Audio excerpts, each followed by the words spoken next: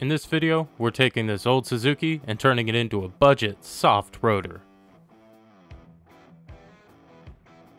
This is a 2004 Suzuki Vitara. It's a small body-on-frame SUV with a proper four-wheel drive and low-range transfer case. This one is an automatic with a 2.5 V6 engine that will offer me a good increase in fuel economy over the 9 miles per gallon I get out of my camper van. The goal with this build is to have a winter-capable, adventurous runaround that I can take on shorter trips, or even tow it behind my camper van on longer trips to have a fun, compact rig to take out and explore the places that are inaccessible to a lumbering 9.5 foot tall van.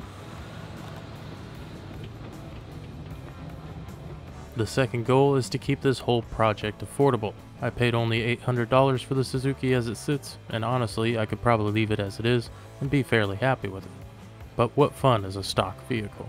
So I set myself a budget of $1,500 to increase the capabilities and the enjoyment factor from this plucky little soft roader. So let's put in some parts orders and get to work. Installing these things couldn't be simpler. You don't even need to remove the wheels. Simply remove the plastic hub cover, a few bolts, and the new hubs more or less directly swap over. My kit was missing the gasket that seals the hub body to the mating surface, so I used my go-to sealant, which is a Nissan brand gasket maker, which you can get from a Nissan dealer or from Amazon. I'll put a link in the pinned comment.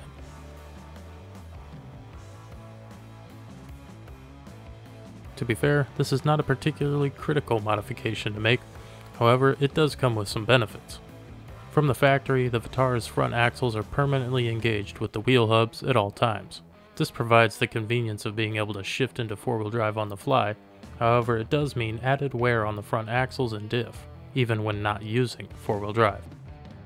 Being able to disengage the front axles with these manual hubs will reduce wear on the front end, but also help return some MPGs we're sure to lose after our other modifications.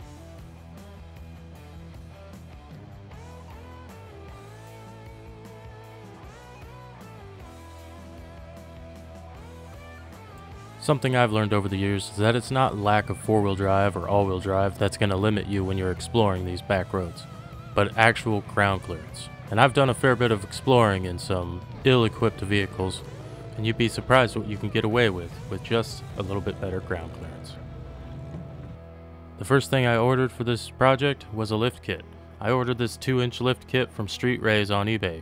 They're affordable kits at just over $100, so it's hard to complain about any shortcomings. Although I did end up replacing the hardware that came with it with some good grade 8 hardware from the hardware store just for my own peace of mind. I decided to start with the rear first, given that it's a much more straightforward process. I simply need to jack up the rear axle, disconnect the shocks, lower the axle back down, releasing the coil springs. Then it's a simple matter of seating the spacers onto the spring perch, reinstalling the springs, and jacking the axle back up into place. One other item that I did have to purchase was shocks that were 2 inches longer than the factory shocks to allow for extra travel in the axle so that the shocks wouldn't bottom out when I'm fully articulated. After scouring some websites and studying all the specs of different kinds of shocks, I ended up ordering some KYB shocks for the rear end of a two-wheel drive Toyota Tacoma. They have the same top and bottom mounts as the Suzuki, but they're 2 inches longer, so it works out perfect. With the rear end lifted, I can now turn my attention to the front. With the independent suspension, this is going to be a little bit more complicated than the rear, but it's still fairly straightforward once you understand how it all works. Pretty much everything but the lower ball joint needs to be disconnected or loosened to allow for enough room to add the coil spring back in with the spacer.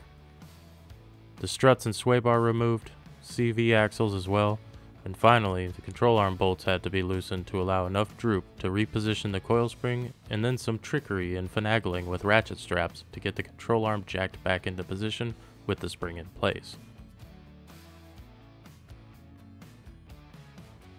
The first side took me all day to figure out the nuances, but by the time I got to the passenger side, I was able to knock it out in less than half a day.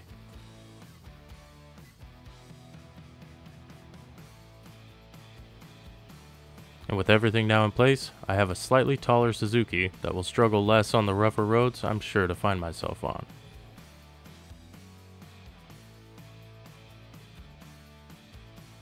Tires are going to be the most expensive part of this whole project, and the most critical when it comes to performance out soft roading in the backcountry.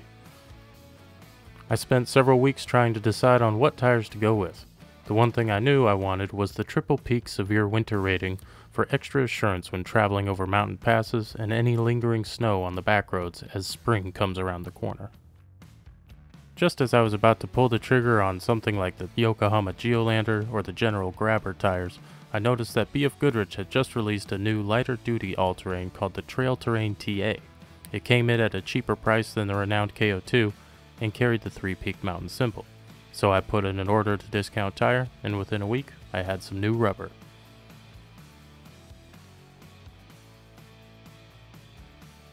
You all probably know the saying, light bars before lockers. Well, we're soft-roading here, so that's actually what I'm going to do. Not to mention, the price of a decent locker for this thing would cripple my $1,500 budget. So, we're going for the Amazon Special, a couple 6.5-inch amber light bars from Nightlight. I had a 12-inch Nightlight light bar on my Subaru for 2 years, and it never failed me, so I have no problem spending $30 of the budget to give these ones a try. I chose amber because I feel like it really makes it easier to distinguish details on the road in fog and especially in snow. My amber Hella 500s on my Subaru really boosted the confidence in bad driving conditions, and I don't see myself not having amber lights on my vehicles in the future.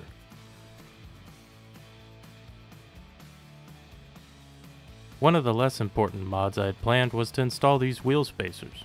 They would have given the Suzuki a bit of a wider stance and helped a bit with the new larger tires rubbing on the frame at full steering lock. Unfortunately, these spacers don't clear the new manual front hubs.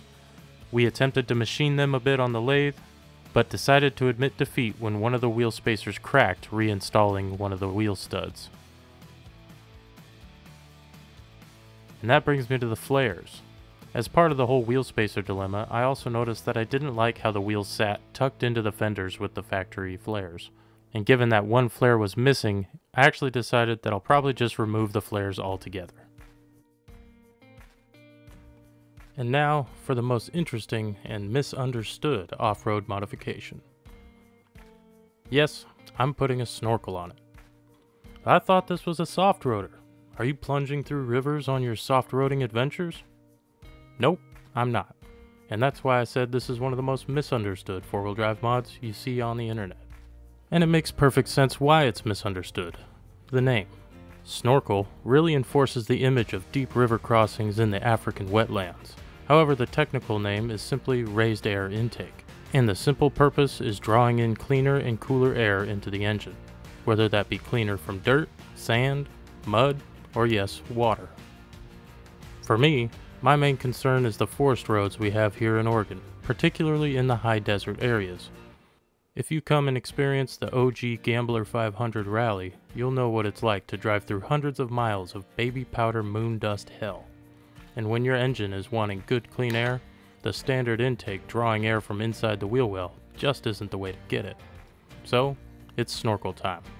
Plus, I think it looks pretty cool.